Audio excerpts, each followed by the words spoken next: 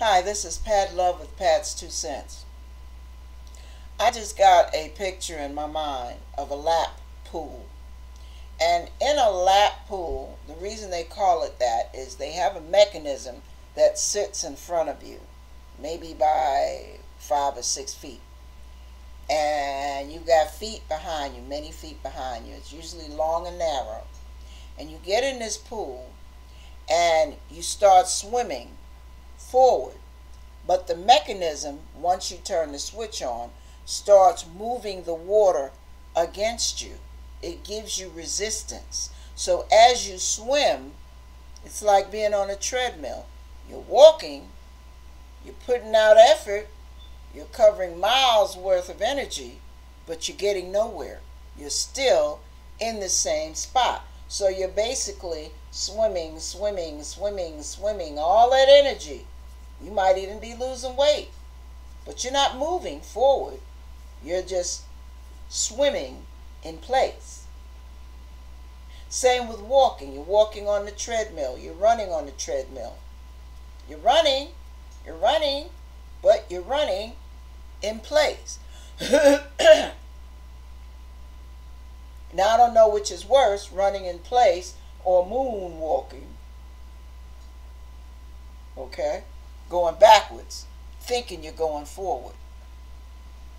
Now, many of us do that.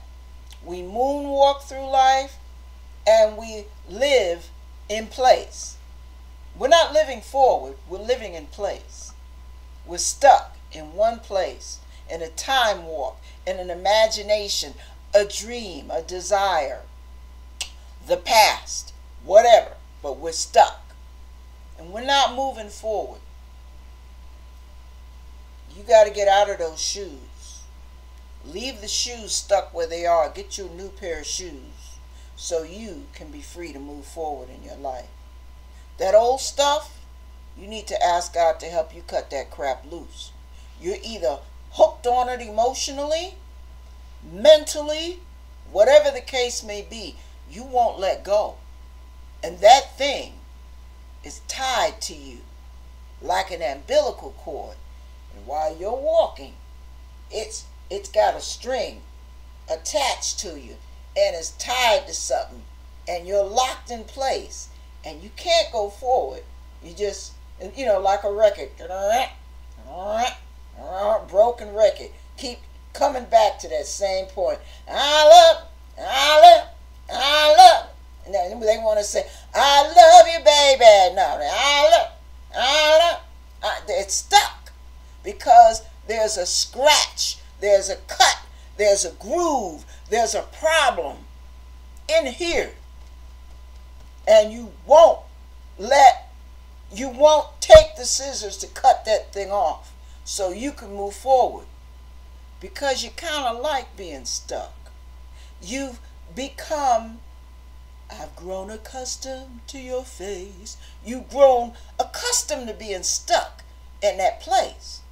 And it's unhealthy. You don't get that it's unhealthy because your life and your years will be wasted saying, I love, and all that's lived in between there is so limited. It can't progress. You can't grow. You can't go. You can't be free because you're stuck in that rearview mirror. You're stuck in that old relationship. You still talk about the relationship that took place 10, 15 years ago. And you talk about it in detail because you still live there. You're stuck.